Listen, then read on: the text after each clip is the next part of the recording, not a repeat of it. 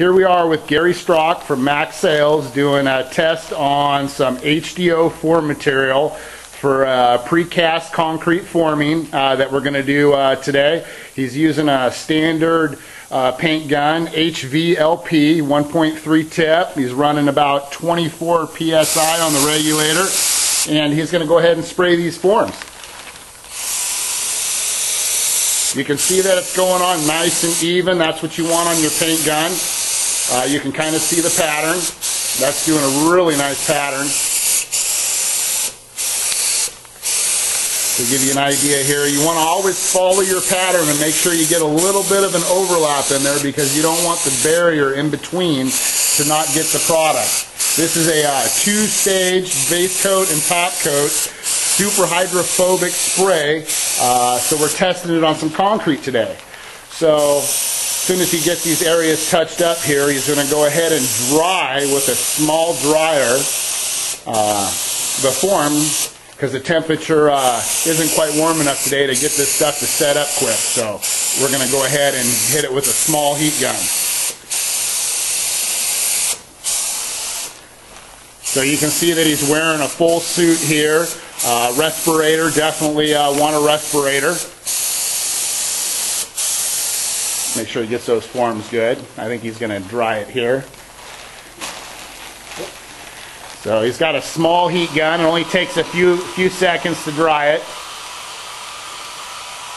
just so it sets up tacky, and then you can get a nice second coat on there just to ensure you get a good top coat bond.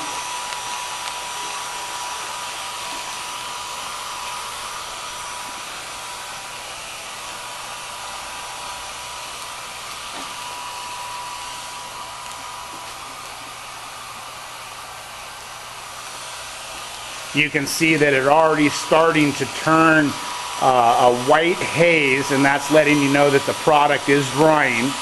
You definitely do not want to put too much bottom coat on at one time, or you'll really get some discoloration, and the top coat does have a problem bonding to it when it's wet. So you want it to be nice and firm, and that way the top coat really sticks really good. So right now we're just going to put on a little bit of a second coat here. You can see, you can follow the pattern. You definitely want to have a nice pattern when you're doing it. That's a big key to this product, is getting a nice overlapping pattern. And then definitely before you apply the top coat, you definitely want to make sure that it is set up.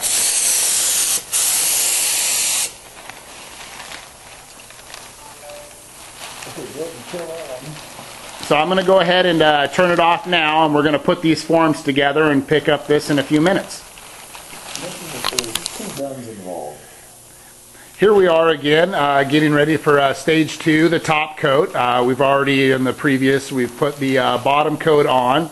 This is the same gun setup as the bottom coat. We just adjusted the air down a little bit. This is Gary Strock again, getting ready to apply the top coat. So here we go. Remember, the pattern is the key when putting it on. You can see it going on, so that's what you want to follow, is that nice overlap pattern.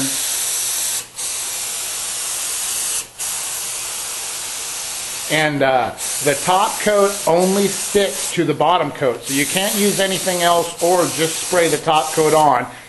It has to have the bottom coat.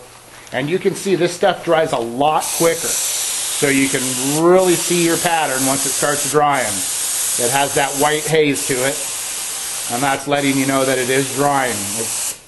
You can just see it's rapidly drying, so it does go pretty quick. So this is one here where you don't have to wait very long in between coats.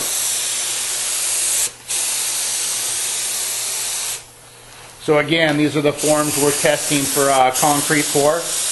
This is MDO form board, 3/4.